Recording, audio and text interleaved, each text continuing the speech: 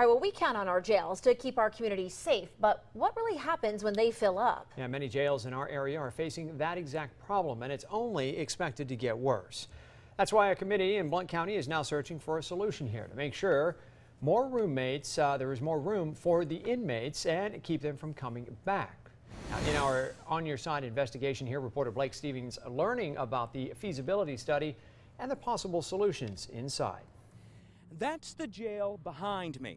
And while it may not look crowded out here, I've learned there are nearly 250 more inmates inside than it was designed to hold. A county commissioner I spoke to today tells me something needs to change. With an overcrowded jail in town, a committee called the Corrections Justice Initiative searching for ways to keep people out of jail. County Commissioner Tom Stennett is for the idea. When I took office 4 years ago, I thought that people that had a drug problem could turn it on and off like a switch. And since I've been in office and spent some time with some education that the state's provided to us, I understand that they're sick, and putting them in jail is not going to solve our problems.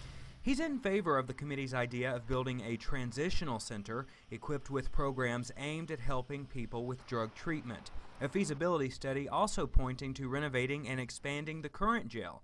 This year, their average daily population is 536 inmates. In 10 years, it's projected to be 691. We don't try to help these people and provide care for them. We're going to continue down the same path we've been doing for the last, since the beginning of time. Just to recap, that committee exploring three things: renovating this jail, expanding it so that it could keep up with the expected growth in the jail population, and also building a transition center for inmates who may need help with things like substance abuse. But it's important to remember these are just suggestions. Nothing has been voted on yet. In Blount County, Tennessee, Blake Stevens, WATE 6 on your side.